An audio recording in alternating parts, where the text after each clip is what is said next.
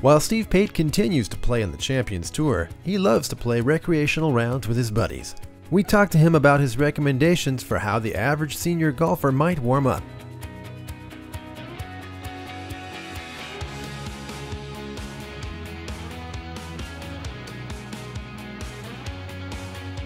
So I'm going to go through what I do as a warm-up procedure, and I think it's far more important than people give it credit for. It'll set you up not only to feel good through the day, but gets you in decent rhythm and thinking about hitting the golf ball instead of just swinging.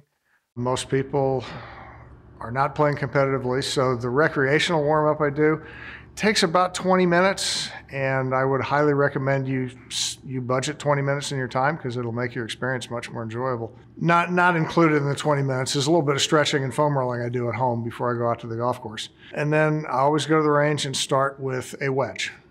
Make a swing that doesn't hurt and gradually build that up until it's a full swing that doesn't hurt. The recreational warm-up, not going to go now. I'm not going to spend as much time. So I'd go from the wedge to an 8-iron. And then, hit a few of these. And then,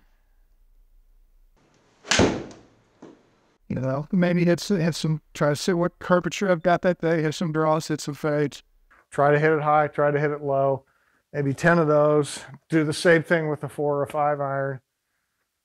And then maybe not, depends how much time I've allowed myself. Maybe not hit some fairway woods, definitely hit some drivers. And then back it down, hit a couple irons, and then hit a few wedges to finish off.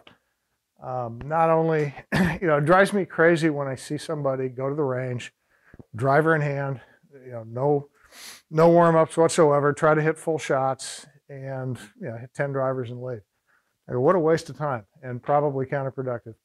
I mean, if you're trying to hit a full shot before you're able to move, you're setting yourself up for bad habits for the rest of the day. And it's not going to be that much fun. And this is supposed to be fun on some level.